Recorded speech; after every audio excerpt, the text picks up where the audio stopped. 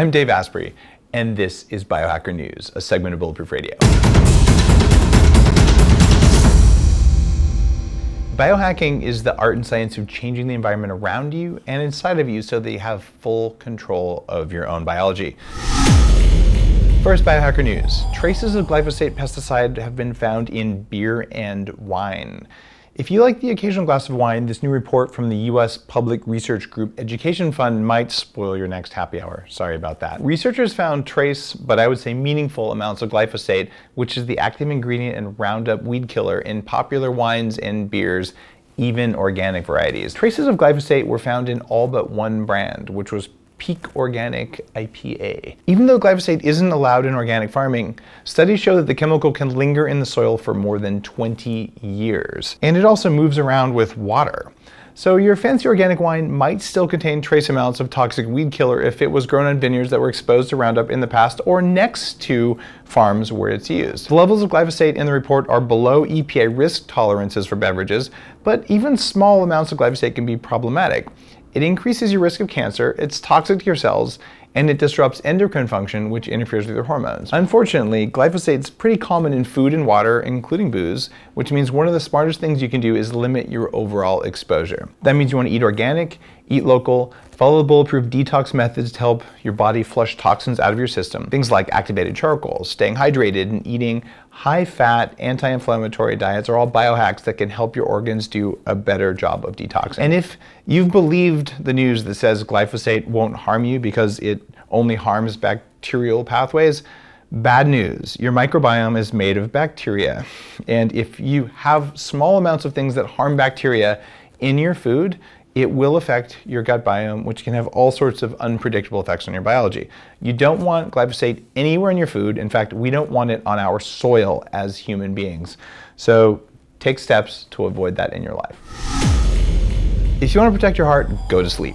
Researchers at Massachusetts General Hospital discovered that sleep actually protects against the buildup of plaque in your arteries, also known as atherosclerosis. In the study, researchers interrupted the sleep of mice to replicate the experience of someone waking up because of noise or discomfort, or children. The weight, cholesterol levels, and glucose tolerance of the sleep-deprived mice didn't change, but they had higher levels of inflammation in their blood vessels and larger arterial plaques. Sleep helps keep inflammation at bay. By that same token, not sleeping enough leads to more inflammation, increases your risk of cancer, heart disease, and autoimmunity.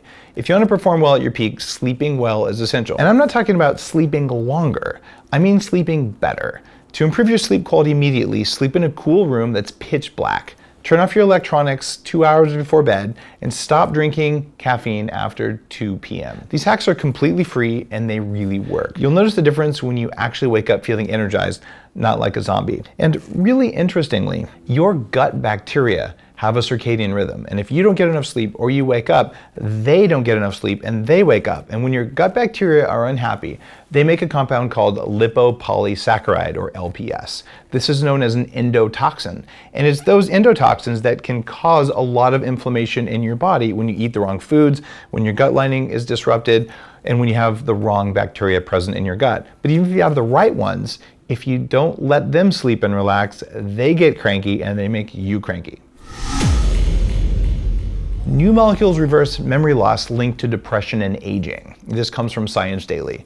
These new molecules developed at Toronto's Center for Addiction and Mental Health support the idea that if you want to reverse aging, you need to increase GABA levels in your brain. GABA is a neurotransmitter that calms neurons and relaxes you. In a series of studies, researchers looked at people with depression and age-related memory loss, and they found impairments in the brain's GABA receptors that likely caused mood and memory symptoms. The new molecules they invented are chemical tweaks of benzodiazepine, a common drug for treating anxiety that activates GABA. In preclinical trials, researchers found that new molecules actually improved cognitive performance, helped regrow aged cells, and improve depressive symptoms. This is promising news for the future of anti-aging because it supports the theory that activating GABA is a great way to biohack your way to a healthier brain.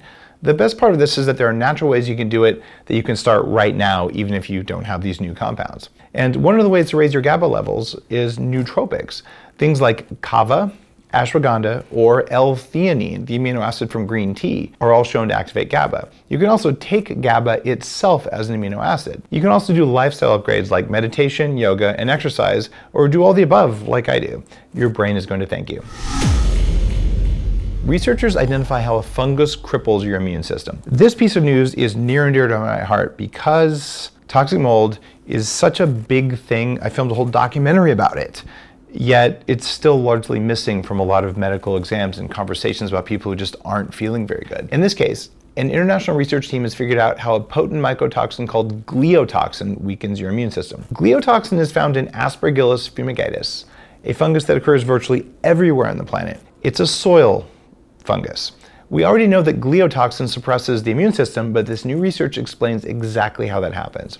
The toxin shuts off an enzyme called LTA4 hydrolase, which interrupts communication between immune cells and destroys their defense mechanisms. Once that defense system is down, the fungus is free to wreak havoc on your tissues and organs. Your immune system's supposed to naturally filter out the bad guys like gliotoxin, but those toxins can affect you at parts per billion level. The biggest sources of kryptonite like that are mold and mycotoxins in your environment and in your food. Mold in food is known as either a field toxin if it grew on the food in the field, or a storage toxin if it grew while, say, grains were stored over winter. And either storage toxins or field toxins can wreak havoc on you. Did you know that more than a quarter of the world's crops are lost to things like that?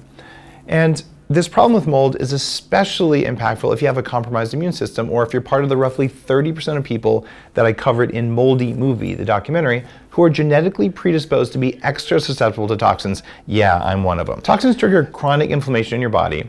I grew up in a basement that had toxic mold, and it's affected my biology even up until today, although I've gotten rid of almost all of the problems through biohacking. If you feel anxious, fatigued, and foggy all the time, you're dealing with regular congestion and sinus infections, there's a really good chance that you're living with mold exposure. This could be in your office, it could be in your car, it could be in your home, and possibly even in your food. To successfully detox from mycotoxins, you've got to get rid of the mold in your environment. And that means if you're healing from things, you want to be extra careful on food. You can even order mold test kits online that test the home and even your blood. On top of that, eat a low mold anti-inflammatory diet and get it out of your food, and follow a detox protocol that includes activated charcoal, infrared sauna, plenty of glutathione and calcium D-glucarate, and enough exercise to get your blood flowing. It turns out that juice cleanses really aren't going to do much of anything on that level, but this list of detox methods is real. New research strengthens the link between what's happening in your gut and how it influences your brain activity, for better or worse. Your gut and brain are in constant contact thanks to the gut-brain axis, which occurs along the vagus nerve pathway. In a recent study, researchers used DNA sequencing to analyze the microbiomes of more than 1,000 people enrolled in Belgium's Flemish Gut Flora project. Say that 3 times fast. They compared the data with the participants' quality of life and rates of depression. They found that 2 groups of bacteria, Coprococcus and Dialister, were reduced in people with depression. They also found a positive correlation between quality of life and the gut's ability to synthesize a breakdown product of the neurotransmitter called dopamine, and that breakdown is called DOPAC. And those results are some of the strongest yet to show that a person's gut biome influences mental health. Your gut bacteria stimulate neurotransmitters that impact everything from hormone production to your bacterial diversity. And that's why diet's everything if you want to feel great and perform at your peak. If you want to change the world, change your diet to support good gut bacteria. How do you do that? You follow what I've been saying since 2014 when I came out with the Bulletproof diet. Stop eating so much sugar, eliminate processed inflammatory foods, including whole grains that make you weak. Turns out that growing up in the great outdoors may improve mental health in adulthood. A story out of Aarhus University in Denmark. It might be pronounced Aardvark. I'm sorry, my Danish friends, I do not know how to pronounce the name of that university. Found out that children who grow up with greener surroundings have up to 55% less risk of developing various mental disorders later in life. This was true even after researchers adjusted for risk factors like socioeconomic status, urbanization, and family disorders that are multi-generational. Researchers used satellite data from 1985 to 2013 to map the presence of green space around the children's homes in almost 1 million Danes. Their data set shows the risk of developing a mental disorder decreases the longer people grew up surrounded by green space from birth until age 10. Factors like noise and air pollution have been shown to increase the risk of developing a mental disorder, but when kids have access to nature, they have the opportunity to run around and exercise, interact with other kids, and form social bonds. We know that these things are good for kids and their cognitive development, and you don't have to live in the middle of the forest to make that happen. A separate study from the University of Alabama in Birmingham found that spending just 20 minutes in an urban park promotes emotional well-being. That's because engaging with nature and having fun is actually good for you. Talk about controlling the environment around you so that you have more control of your own biology. you can do that in a park. So take your kids to the park or let them run around in the forest. And for extra benefits, go barefoot. It'll increase gut biodiversity from the soil microbes on their skin, which will boost their immunity and maybe make them smarter. One of my favorite pieces from today's Biohacker news is that brain scans confirm that night owls should actually sleep in.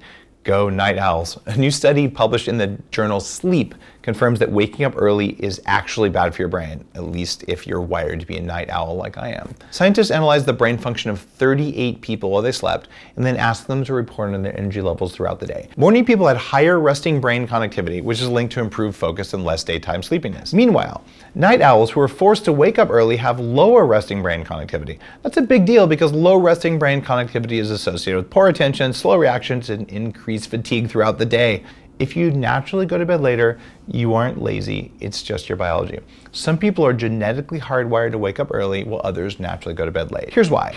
Your circadian rhythm is your internal body clock, and it's a little bit different for everyone. When you go to sleep and wake up in accordance with your body's natural circadian rhythm, you'll sleep better and feel more alert and productive during the day.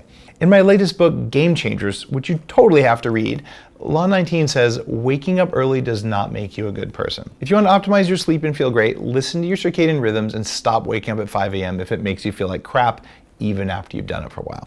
Instead, start your day a little bit later, and when you do go to sleep, make sure those hours count by upgrading your sleep quality. And to learn how, check out the video linked below. And from a personal note, for 2 years, I woke up at 5 a.m. every morning because that's what makes you a good person. And it turns out it just made me tired and less creative, even though I could do it just fine. And when I switched back to staying up later, where I have a lot of creativity, and sleeping in a little bit more to get the same amount of sleep, my health was better, my happiness was better, and my brain worked better. And what this means is that what you do in the morning really does matter. It's just your definition of morning may be different than someone else, and if you're a teenager, you're wired to sleep in, and that's okay too. If you like Biohacker news, you totally need to subscribe to Bulletproof Radio. You go to bulletproof.com/iTunes, it'll take you there for the link, and you can review the show too. Just let me know this is worth your time. I really appreciate that. You can also follow Bulletproof on YouTube, where I put all the video for these so you can really get quick access to them. And if you go to the Bulletproof blog, you'll find deep knowledge about each of these different things: how to sleep better, how to fix your gut bacteria, what to eat, how to be happier, all that kind of stuff based on science and based on my own personal mission, spending $1 million in 20 years to lose 100 pounds, turn my brain back on, and be awesome at everything that I do to the very best of my ability and make that better each day. I'd love to show you how.